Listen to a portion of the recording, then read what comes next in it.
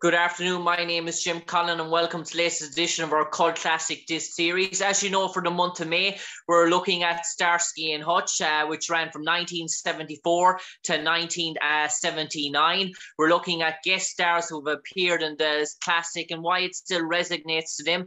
Their memories of working on set on Starsky and Hutch and obviously working with the two lead characters, David Soul and Paul Michael Glazier. Our guest this evening is Milton Kogan, who appeared in Starsky and Hutch during that time. He guest starred in a role in Starsky and Hutch. And Milt, I know we're looking back roughly around 50 years.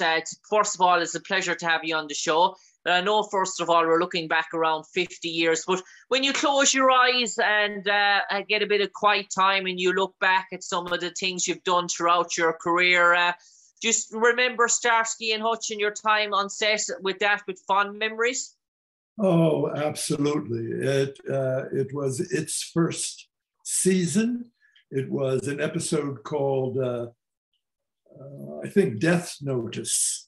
Okay. And so they weren't sure whether they were going to be a success or not. So they were a little nervous, but they were such attractive young guys. And we had a show where I was the owner of a strip joint. So the whole week we were surrounded by half-naked women. It was a real pleasure, but I'll never forget the show. And I suppose that left you with a sort of a sweet tooth, no doubt, Milt. And working on set in terms of Starsky and Hutch, you mentioned season one. Was it a slick operation to begin with? Oh, yeah. These guys in Hollywood can do these things. Just click it off. I did about 150 shows, about 40 guest stars in my career. And these shows run for about a week. And you just do the show. They move at a certain clip. It's not like doing a movie. There's a clip to it. And the guys who do it have done that clip so many times. And I was a guest star in so many cop shows and other kinds of shows. And it was always done routinely the same way, so that I wouldn't know half the time whether I was on Starsky and Hutch or whether I was on Heart and Heart, or if I was. There were a lot of bromance series shows at that time. Two guys solving all these crimes, and I would have 3 or 4 scenes, and maybe the next day I went to another show. Kojak or another show, and many times I couldn't remember what show I was on, you know what I mean? But Starsky and Hutch I remember because those guys were so attractive and so much fun. And I suppose you mentioned Paul Michael Glazier and David Soul.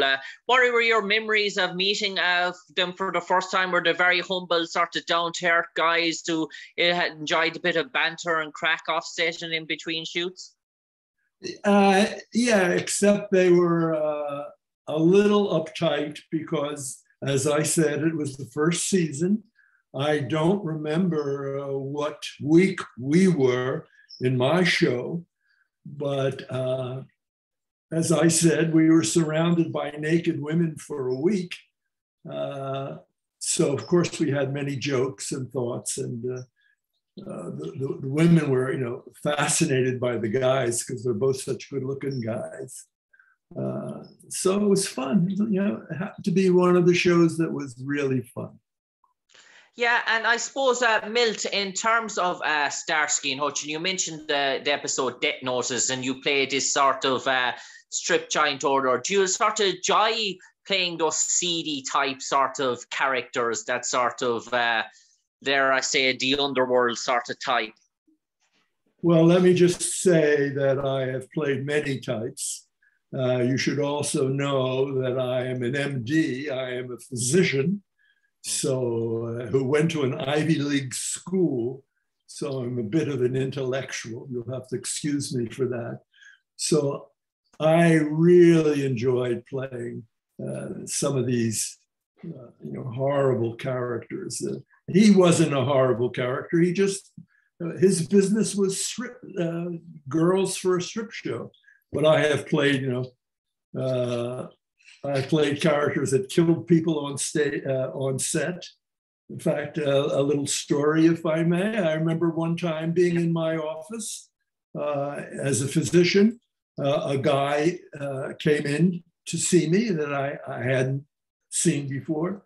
And he says, Dr. Kogan, he says, I saw you last night on Kojak where you stabbed that guy in the back. I said, yeah. He says, it reminded me, he says, I have this cyst on my back. I was wondering if you would take it out today.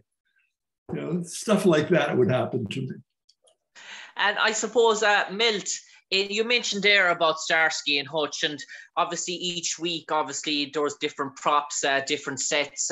What did you find the sets back in the 1970s? Were they ahead of its time in terms of what they were able to roll out in terms of the studio lots and sort of such a quick sort of turnarounds as well? Well, you have to remember that they had source companies. Western Costume was called in Hollywood. They had prop companies. So anything that they ever wanted in a minute, they could get. And if they couldn't, they would give you something that resembled that. And so I never remember missing a prop, or that a scene set wasn't done when I came on stage. Each minute in Hollywood is really very expensive. It's not 2 minutes, it's thousands and thousands of dollars. You forget your line, that blows, $2,000 or $3,000. So they don't have time to play around. This is as professional an occupation I've ever been in. Now I'm a farmer. I got my own farm. And Milt, in terms of, you mentioned Starsky and Hutch, and obviously it's a big show of its time, and you were on season 1. In terms of having Starsky and Hutch, a cable network TV show on your resume, I suppose you were very much an established actor as well. Does it still open up doors and open up more opportunities for you back around that time as well? Anytime that people see you in a guest star role, because they're searching desperately for talent for their shows. So anytime they see you, so if you can be on a show that has a wide audience, you certainly have a chance to be called for something else. And you have to remember I don't know when the new channels came in, but when I started, first of all, it was all in black and white. And second of all, there were only 3 channels. So when you got into a show, half the world saw that show, as opposed to now where there's 100 shows. So if you even get a wonderful guest star on something, the amount of people who see you today is not the same. And Milt, I spoke to a previous actress, and she told me that the directors of Starsky and Hutch actually informed her when her show was actually going to be screening on air. So she was very well aware of the date it was coming out on TV. Was that a sort of similar experience for you? Did you know when your episode was going to air? Yes. Okay. Yes, I did. Okay. I'm sure it's the same way in Irish television, isn't it? Mm-hmm. Yes, Starsky and Hutch, obviously it's been seen in Ireland obviously throughout the years, but I'm just going back to the 1970s obviously, and cable TV, and sort of I suppose it's sort of infancy as well in terms of being informed about that. Some people in guest starring roles back in probably not as big shows as Starsky and Hutch probably would be finding out maybe in advertisements in papers or magazines when their show was about to air. Not too much advertisement in the mainstream newspapers, but certainly the television companies would preview the show for a week or a few days before, especially things like Starsky and Hutch, where they were trying to build up audiences. So I might be watching something else, and my show, since I was a guest star, I would appear as well in the advertisement. And it would, it'd be 10 times a day, for 5 days. But they didn't take out many ads in newspapers as such. But on television, they did try to push their product. Okay. And Milt, in terms of the stunts team that worked in Starsky and Hutch, I've heard great things about it. Did you do all your own? Was there any scenes that involved stunts in terms of your episode? And if so, did you do all your own stunts, or did you have someone doubling up for you? I played a very meek character in mine, involved with stripping women. So there really wasn't very much stunts for me. But I, of course, have been on many, many shows where the stunt guys and the stunt gals perform things for me and with me. And they're amazing. They were just amazing.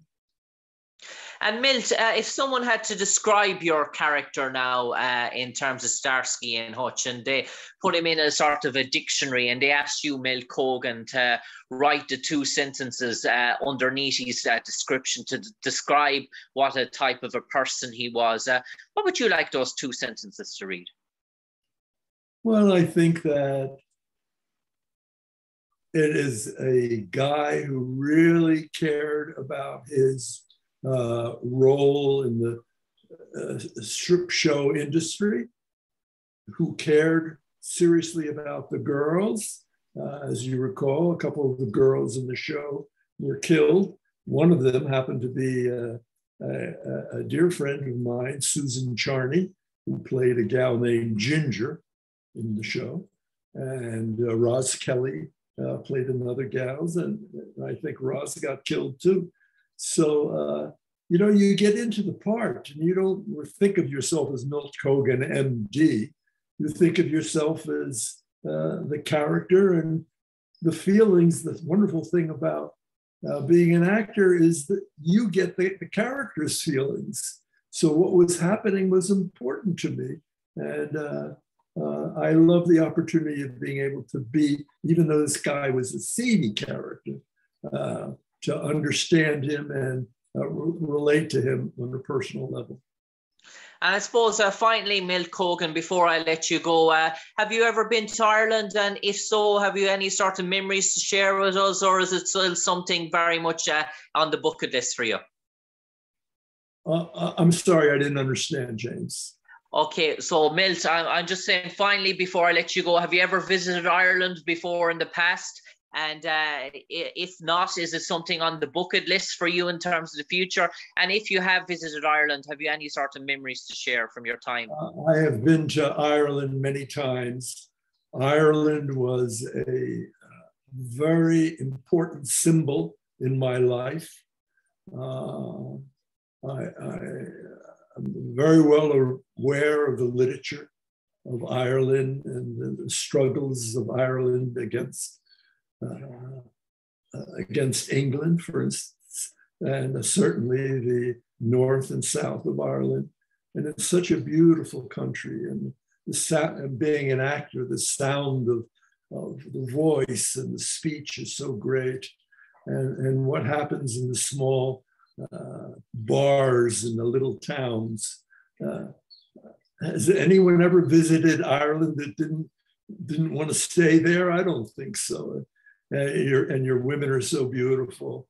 In fact, your guys are so good looking with their dark eyes and dark hair. It's an amazing place, and has always been, and is very important, as you know, Ireland in our country, from John Kennedy to Boston, Massachusetts.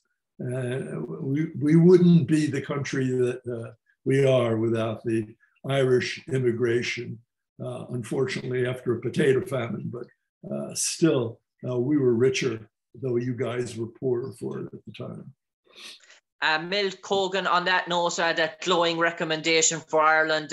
We leave it there at that for this evening. Thanks for taking your time, for sharing your memories of being in Starsky and Hutch. Your guest role in season 1 in Death Knows Us, obviously playing that owner of that strip joint, that seedy character. Thanks for sharing your memories of your interactions with David Soul and Paul Michael Glazier. And thanks for being part of this documentary, and wish you all the best in the near future. Take care, Milton Kogan. Thank you so much, John. Very kind of you. Thank you.